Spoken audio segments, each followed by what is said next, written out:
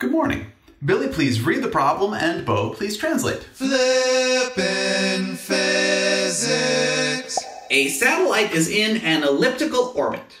Part A is its linear momentum conserved, and part B is its angular momentum conserved. Okay, we have a satellite in an elliptical orbit, and part A, conservation of linear momentum with a question mark, and part B, conservation of angular momentum with a question mark. All right, this seems pretty straightforward. Bobby, please begin solving the problem. Okay, we know linear momentum is conserved when the net external force acting on the system equals 0, because then the change in linear momentum over change in time equals 0, which means the linear momentum of the system is not changing. So we need to determine if the net external force acting on the system equals 0, and the system in this case would be just the satellite. Draw a free body diagram of the forces acting on the satellite? Yeah, sure. So the forces acting on the satellite in elliptical orbit are well, there's only one force acting on the satellite, and it is the force of gravitational attraction pulling it toward the object it is orbiting. The object the satellite is orbiting is called the primary.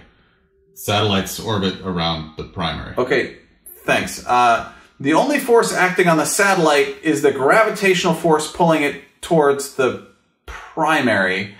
That means because there's only one force, the net external force on the satellite cannot equal 0. Therefore, the linear momentum of the satellite does change, and its linear momentum is not conserved. Great. And Billy, what about angular momentum? Is the angular momentum of the satellite conserved? Well, this is very similar to what we just did for linear momentum. Angular momentum is conserved when the net external torque acting on a system equals 0, because then change in angular momentum over change in time equals 0, and therefore the angular momentum of the system is not changing. The system is just the satellite, and we already drew the free body diagram of all the forces acting on the satellite.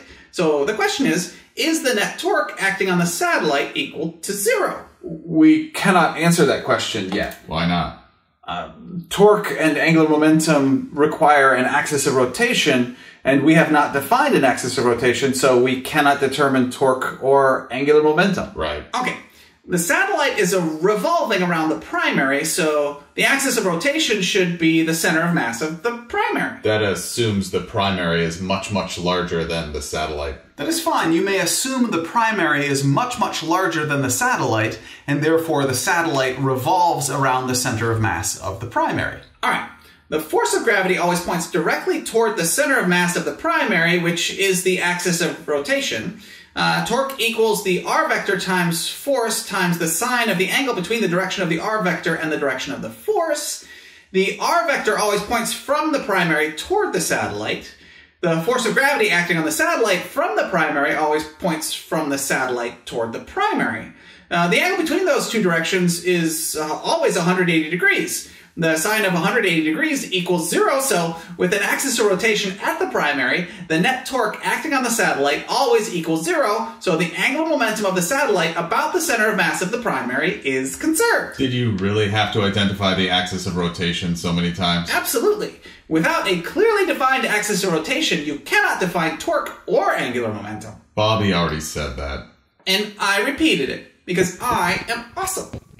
Y'all are correct that the linear momentum of the satellite is not conserved, and the angular momentum of the satellite about the axis of rotation of the center of mass of the primary is conserved. Did you hear that? Mr. P said the axis of rotation as well. Yeah, I heard that. I will point out that if we assume the satellite's orbit is circular, linear momentum is still not conserved, and angular momentum about the center of mass of the primary is still conserved. See, he even said it again. I did not see, but I did hear. Oh, okay. I simply identified the orbit as elliptical because most satellites have nearly elliptical orbits, and very few satellites have nearly circular orbits. Thank you very much for learning with me today. I enjoyed learning with you.